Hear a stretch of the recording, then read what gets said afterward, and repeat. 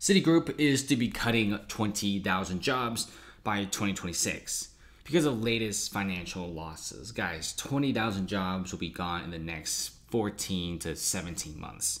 And Citigroup, they simply want to consolidate. They're shutting down offices, they're cutting employees, severances are being handed out. And even JP Morgan Chase's CEO Jamie Dimon says there's a 35% chance of a full-blown recession. And of course, with high interest rates staying a little bit longer than expected and the higher chance of a recession, it's kind of not a big surprise for big banks to be cutting jobs, but especially Citigroup. Cutting 20,000 jobs is not a small amount.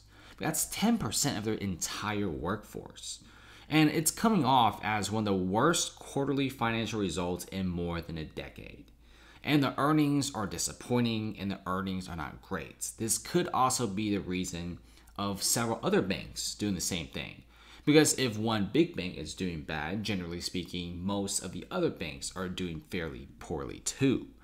Citigroup makes final round of layoffs at their Florida campus location. This Florida area is going to be shutting down, and the New York Giant is cutting thousands and thousands of jobs.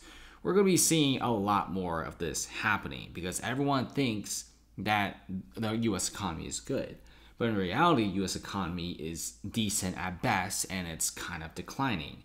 You could thank the Feds for a high interest rate environment. And the Feds have said numerous times they don't care if the economy is bad.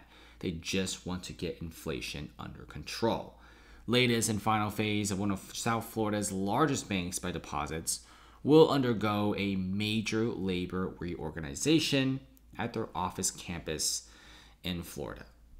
And if you look at other companies like Schwab in the past several months have also done enormous layoffs. Schwab, in my opinion, is a lot smaller than Citibank, but even they are laying up to 2,000 employees. And Schwab is one of the biggest brokerage firms, not just in the US, but around the world. And they're also reducing massive amounts of San Francisco office real estate, like 211 Main Street. They basically abandoned most of this building and they're laying off 2,000 employees. Schwab says that this move will allow them to save $500 million per year, which is super duper impressive. And in 5 different cities, there's 5 different Schwab offices shutting down. They're merging more of their employees into more consolidating locations. At the end of the day, Schwab is like any other company. They want to make more, save more, and try to survive a potential massive financial storm.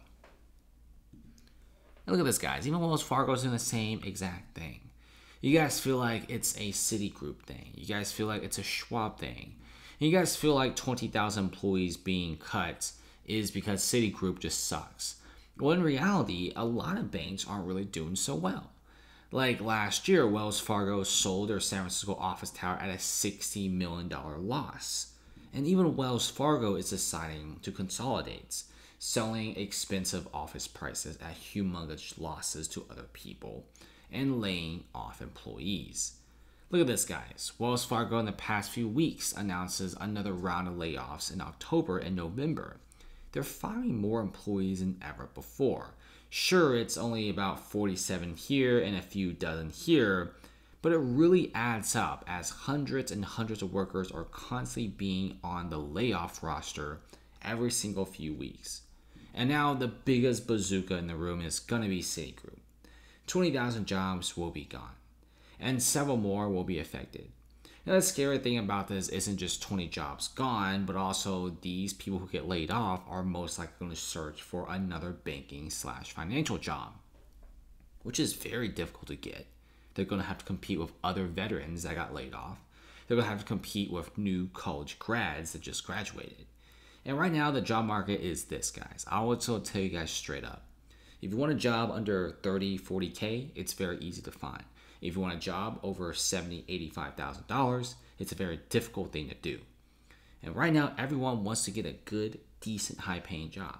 I mean, asking for a job over 70K isn't even that wild. But nowadays, it's very, very difficult to get.